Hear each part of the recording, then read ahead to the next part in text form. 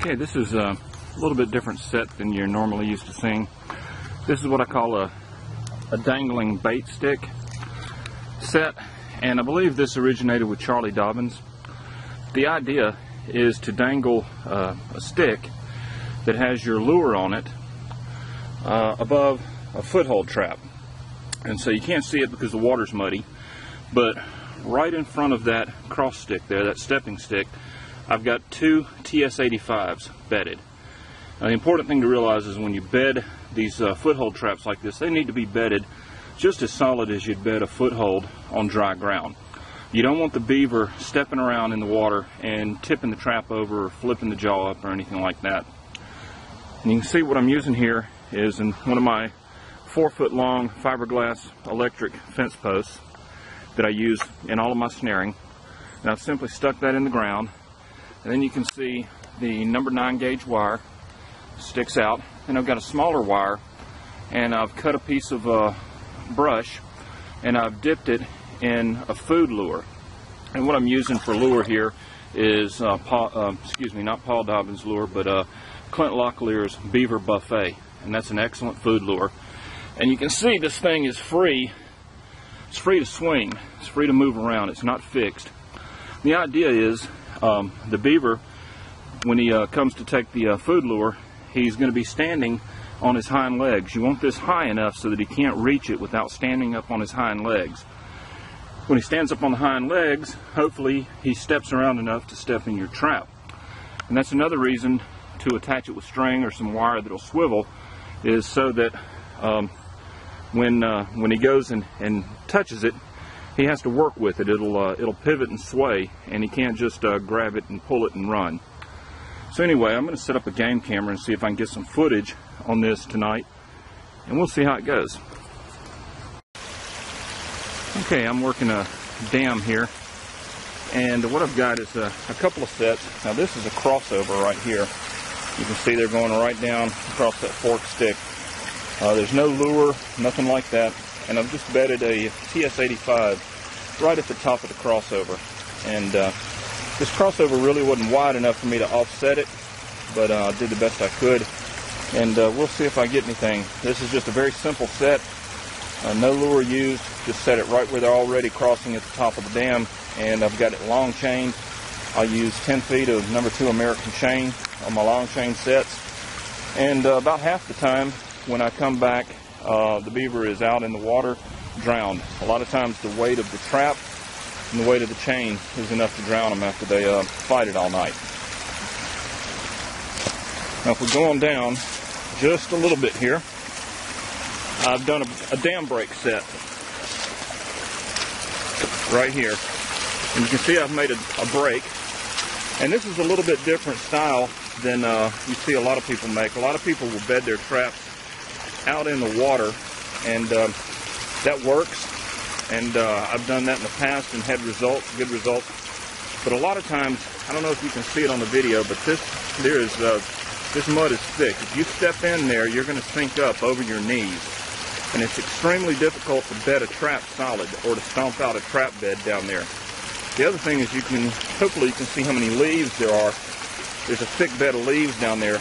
So in that case, what I do is I make my break narrow and deep so that they'll have to plug it with sticks. They can't just shovel mud up.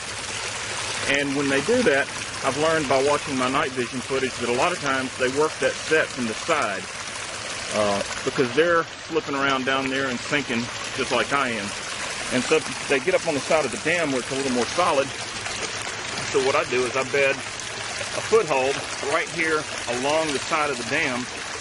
And to keep the leaves from washing over it, you can see I've built a little fence out of sticks. And I've had a lot of luck with this set. And once again, there's no lure or anything like that. And you can see they've flooded this farmer's yard out. His pump stand here is completely in the water. And that's a look back over to the area that they've got blocked here. So anyway, we'll check it in the morning, and we'll see how it goes. Hopefully I'll have some luck. Okay, we're back checking our sets this morning. I had Nothing hit my dangle set down there with the dangling stick with the beaver lure on it, the food lure. Nothing hit the crossover set. And I'm here at the dam break set that I made on this dam, and the break in the dam is completely repaired. You can see had fresh sticks, a lot of leaves and everything here. And I couldn't find my trap. Normally they're out in the water or the trap is buried. When I first got here I thought the trap was buried under all of that, because if you remember I had set the trap just to that side up on the dam. So here is my T-bar stake where I've got the trap chain fastened. And lo and behold, this time the guy went down the dam and is tangled up over here.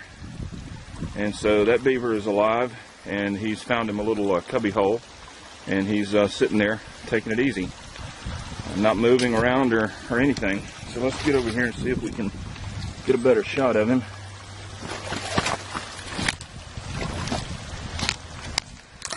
And there he is.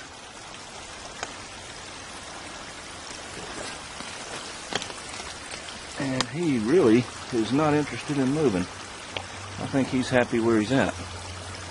He's got him a little cubby hole down there. And you can see that TS-85 made a perfect back foot catch on him. Let's see if I can move over a little farther. And yeah, that's a good high catch. I don't know if you can see it.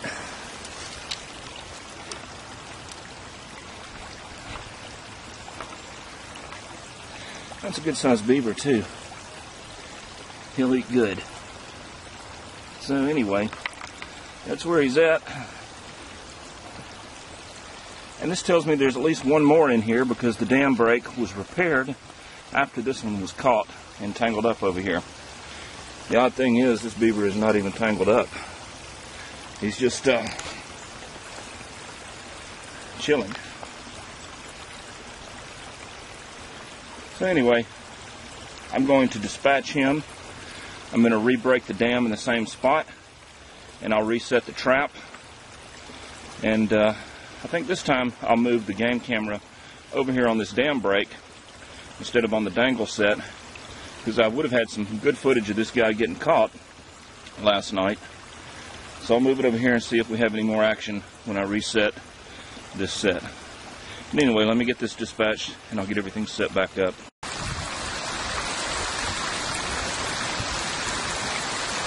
Alright, I've remade the set here, and I think you can clearly see the break, and that is a deep, narrow break. You don't want a wide break, you want a narrow break to bring them to one specific point on the dam. And you can see my two little pools on each side of the break up on the dam.